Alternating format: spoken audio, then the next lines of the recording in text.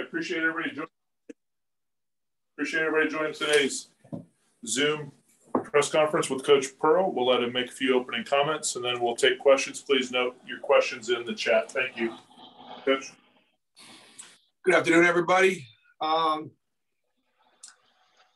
job is to try to get my team ready for what's coming in our regular season, and you do that in the preseason, you do that in the exhibition season, and you do that by playing the very best you can possibly play. We went to UAB and had a private scrimmage a week ago Saturday, and now we're playing, one of the best teams in all Division II basketball in the University of Southern Indiana.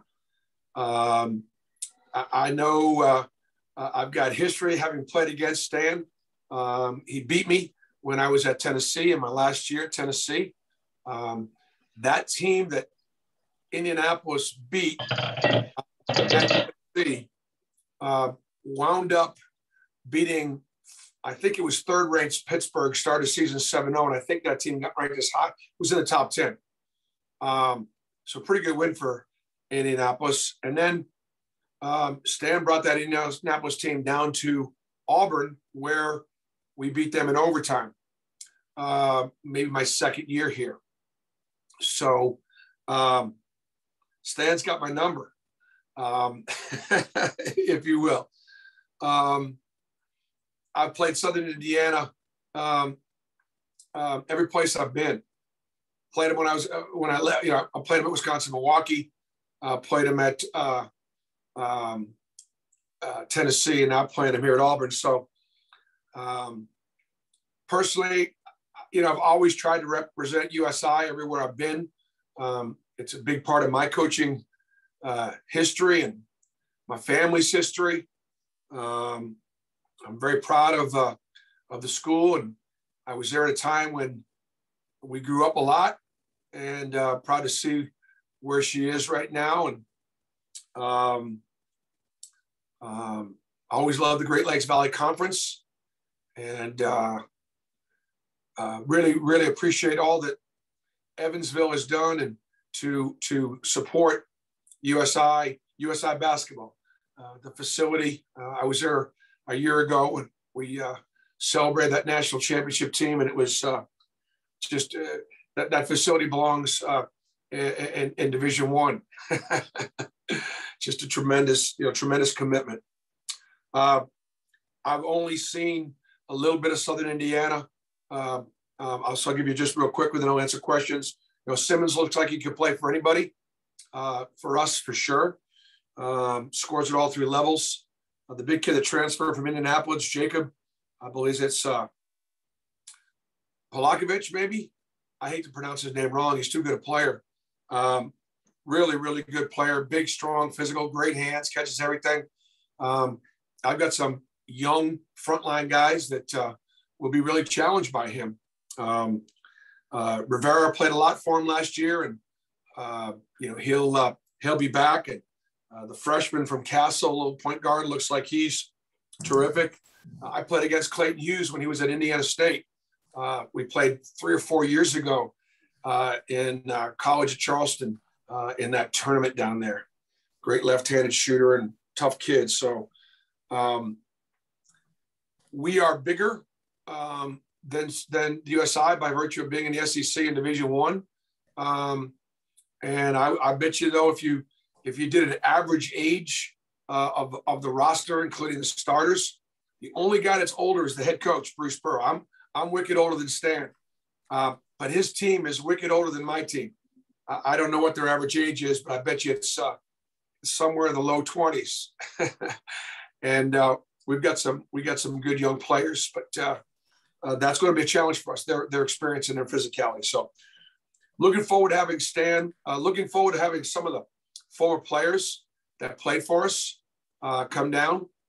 We're going to do a little bit of a tribute before the game, and just maybe take a look at some old pictures of Coach Pearl in dark hair without any facial hair, and Stan Gerard out in his uniform. And I'm also looking forward to seeing some folks from the varsity club who will make this trip down there. We still got a lot of friends in Evansville, And so we look forward to seeing some old friends this weekend. Coach, we'll start with the first question from Brian Stoltz. Bruce, you talk about preparing your team for the season, but especially with non-conference games, with all the hype about your team being in the top 25 and Jabari Smith being maybe one of the top draft picks, how do you get it in your players' heads that they're going to get the best shot from every team, especially in non-conference, every night, that kind of prepare them for that? Well, even with our scout team, when our scout team's excited about playing, and I'm talking about our non-scholarship guys, and maybe I give them 1 or 2 scholarship guys, and we're clearly the better team. The team that's more excited usually is the team that winds up having a better practice and winning. I know how excited Southern Indiana is going to be because, just like they were when they played Indiana and Purdue and Butler and Evansville, and, understand that. My guys will know how good they are. And if Southern Indiana is not the most excited team in the building to play, and we are, then that gives us a better chance to play well. Morehead State, University of Louisiana Monroe, South Florida, 3 games we play before we go down to the battle for Atlantis, are all against really good teams. Morehead State won their league. They got some guys that transferred in that were in championship programs. The stuff they run is really hard to guard. They think they could come in here and beat us, and with good reason. I understand that. That's what our guys are going to get. But if we get, I know it doesn't sound like much to our fans, but beating Morehead State, who was in the NCAA tournament a year ago, that's going to be a good win for us. It's not going to be easy. So the thing about playing USI on Friday is it'll get us ready for Morehead on Tuesday. Justin Hokanson. Hey, Bruce. Can you just talk about the impact of the four transfers have had on your program coming in, and all of them are going to make a big impact immediately, and how your current players that were there have sort of accepted them in, and it seems like they've just gelled immediately? Well, Justin, I think they've really gelled immediately off the floor, which is great. I don't know how well we're gelling on the floor yet. We just don't have enough body of work. And I sort of say that as a challenge, and it has nothing to do with the transfers. We just got those 4 transfers plus Jabari. So 5 guys that are in our top 9 players right now, along with 4 returning players. We have no history together. I've not coached them, but in, 1 game. We've not made any adjustments. I mean, it's a great challenge when you have to rebuild a roster like we've had to rebuild the last 2 years. Okay. Again, going back, when we had our really, really, really good 3-year run, sophomores, juniors, and then seniors, that COVID year had 5 seniors and a Coro. And so that roster then last year, the COVID year, was completely rebuilt. It was the youngest roster in college basketball. And then due to transfer portal and 2 guys leaving early for the NBA, we lost 6 guys off that team. So it's a brand new group. And they worked really hard to gel off the floor, which is really important. But it's going to take these early games for us to figure out a way how we're going to gel on the court. And there'll be some bumps, I would imagine, because of that. Mark Murphy. Yeah, Bruce, how close are you to figuring out a starting 5 to open the season and playing rotations as well? Yeah, I've got that. I'm going to continue to, Mark, I'll get to you, and I'm going to continue to answer Justin's question. I think the guys have done great, really trying, because, Justin will come and watch practice at times and see the guys are gelling. I mean, it is seamless in the sense that you really don't know who the transfers are or who the freshman is. It's Auburn's team. And so that's a good thing when you come in and look at that and go, well, I really can't tell the difference between the new guys and the returning guys. Because the new guys have worked really hard to catch up, and the returning guys have done a good job of accepting them. So just, I understand what your point is. I mean, I got a starting lineup Murph, I know who we got a starting lineup, or at least I know for sure 4 of my starters. We're going to play 11, 10 or 11 guys in this exhibition. I may not play 10 or 11 against Moorhead, but we're going to play 10 or 11 in this exhibition because everybody's earned it. And we are still working on getting some things figured out for sure. But I'm not we've got 11 good players that have all earned some playing time. How long that lasts, we'll have to see. Thanks. Nathan King. Hey, Bruce, when you guys made that trip back to Evansville, Jeff wrote in the story that Stan told him that their offensive system was really similar to what you run at Auburn, really similar to what you ran at Tennessee, kind of the inspiration he got from being coached by you. What have you seen looking at that team and scouting that team that's similar to what you're running right now? Well, I mean, I think they do a great job in transition. They do a great job with transition ball screen. They get in their spacing really, really well and really early in possessions, and they got a real idea what they're trying to do. They'll be attacking our 5-man in ball screens, and so our 5-man ball screen defense is going to have to be spot on, and that's great because we're going to see that. When you got a 7-footer and 2 6'10s, you know, you're going to take that big guy and you're going to make him guard at the perimeter. And so that's what they're going to do. And so that'd be a great challenge for us because some of the stuff that Stan will do, we're going to see all year long. I think the second thing about what they do is that inside out aspect, that drive, draw, dish aspect, the ability to take advantage of great 3-point shooting. You know, Simmons has really improved his catch and stick 3-point shooting. You know, Rivera can shoot it, and Hughes can shoot it, and the freshman from Castle can shoot. They got a bunch of guys that can really, you know, shoot the basketball. And they got again this year, they got another legitimate center who could score over either shoulder. And so that I would say the inside out aspect of how we play offensively and the spread aspect of how we play is what Stan would have picked up on. Justin Ferguson. Bruce, we've talked a lot about Zepp's defensive ability and how he can impact the game on that end. What do you like about him as an offensive weapon? Because it seems like he's done a good job kind of fitting in on that side of the floor. Yep, Zepp's worked really hard.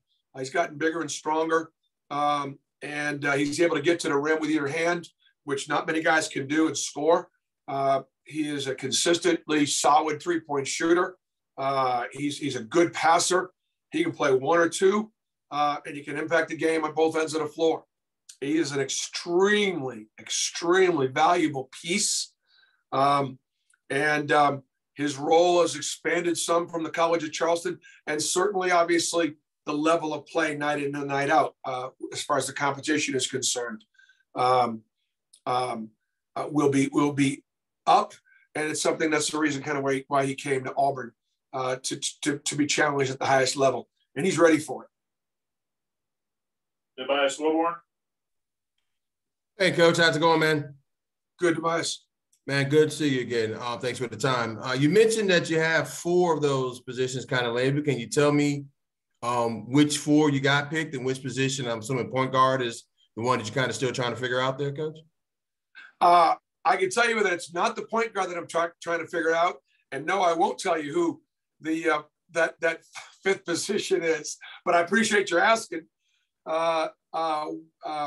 Wendell Green will start at point guard, and so and Zepp Jasper will back him up, and then it'll be Preston or KD. So we kind of get that position lined out, and then as far as the other are concerned, it's just the fact that we've got good depth, we've got good competition, and I'm trying to keep our guys. You know, I want to see all the way up until the time we got to play. Who's ready to step up? Can I follow up real quick? Sure. Why is it important to you and to your team to have that level of competition at that last position? Make sure it's not just a foregone conclusion, if you will. Yeah, man. It's just because we are so new together. A lot of teams, it is what it is, and that's what it is all season long. If it is what it is for us all season long, we're going to struggle. we have got to be a team that gets better throughout the season because we are so new together. And the only way for that, one of the ways for that to happen is if our guys understand that there's depth at positions. We have 11 good players, and we have options. And it's not about having the guys playing in a fearful way or looking over the bench wondering that their job's not secure. They're going to play, but they're going to get a chance to play themselves in or out of roles based on how they continue to improve and how they continue to grow offensively and defensively. Got a follow-up from Mark Murphy. Bruce, your team's like generally picked fifth in the SEC and about everything I've seen. Is this a team that should have legitimate expectations of challenging for a championship? And can that be motivating for your guys?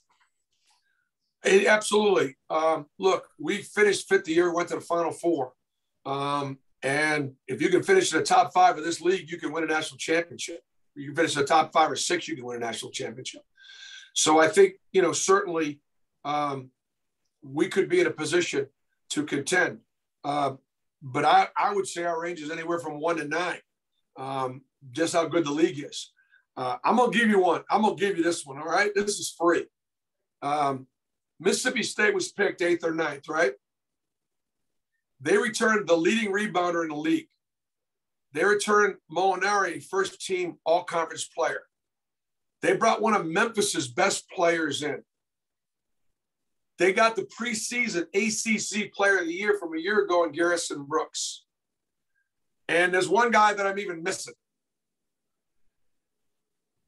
If that was anybody else, particularly, a higher profile team, that'd be a great recruiting class for Kentucky. And Kentucky's picked first. I'm just telling you, when Mississippi State with that roster is picked 8th or 9th, I'm just telling you, the league is really, really good. And I've said this. I know I say it before. This is the best leagues I've been. This is the best leagues I've been. When that team is picked there. Thanks. All right, Coach. That's it for today. Appreciate your time. All right, guys. Thank you.